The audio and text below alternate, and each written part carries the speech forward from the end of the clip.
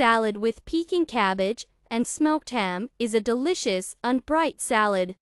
It will look great on the table not only on a regular day, but also on a holiday.